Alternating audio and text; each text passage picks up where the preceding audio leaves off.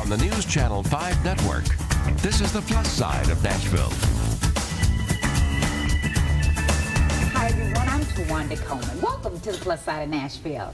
If you have or you know someone who has diabetes, then you know it is a serious condition that can be challenging to live with and to manage. There's type 1 and there's type 2 diabetes, and today we're going to focus on type 1 diabetes, which primarily strikes children and young adults. So there's nothing you can do to prevent it, and there is no cure. We're going to talk to the executive director of the Juvenile Diabetes Research Foundation about that disease, as well as the organization's strong efforts to make type 1 type none. That's later in the show. But we're starting things off today. As many of you remember, those of us in Nashville can strongly relate to the 1,000-year flood that recently devastated parts of South Carolina. And 10 years ago, we experienced the same thing here in Nashville. There's also been flooding recently in parts of Texas and Mexico.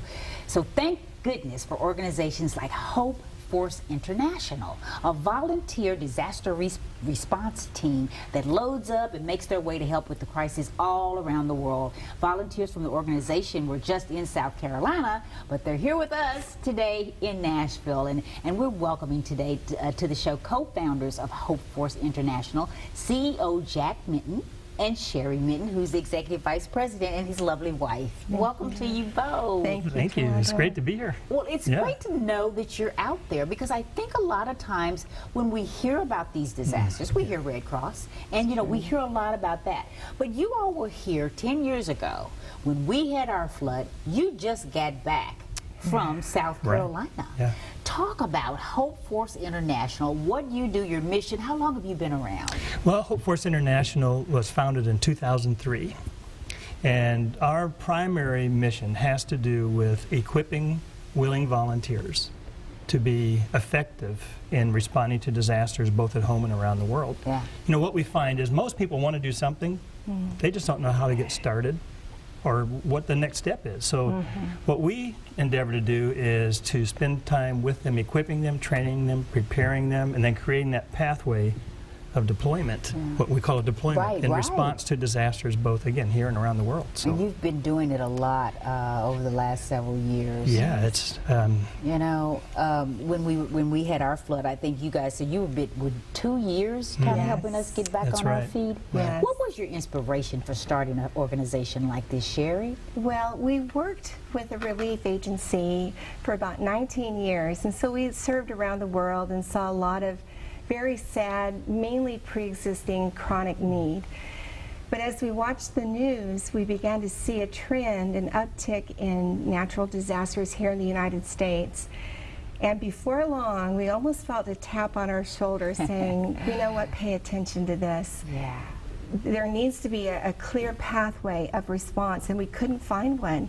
We began to do research and even paid some consultants to do some research for us, and they pretty much confirmed our thesis that there really wasn't a very clear pathway for people who wanted to respond and get out there. Now, of course, there's Red Cross.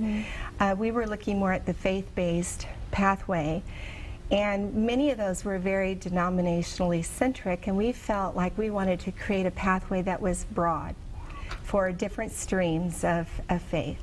Well, you all have been all around the country providing services, but you're here established in Nashville. Yes. Why? Because you're not from here. Why did you decide to set up here in Nashville, Jack? I would love to tell you that it was a part of a major strategic plan. that would probably sound better. And certainly to an extent it was.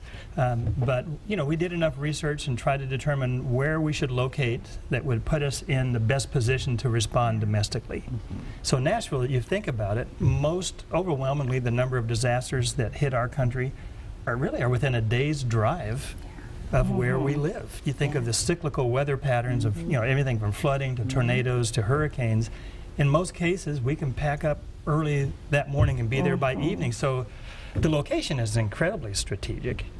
And, you know, again, the longer we're here, the more we realize what a wonderful community it is and how ready they are to volunteer and to jump in and to serve. Wonderful. So it's been incredible. Well, if somebody wanted to become a part of the program and volunteer, I think you call them your reservists. Reservists, How does someone become a reservist? Oh, it's a great question, and we hope everybody hears this.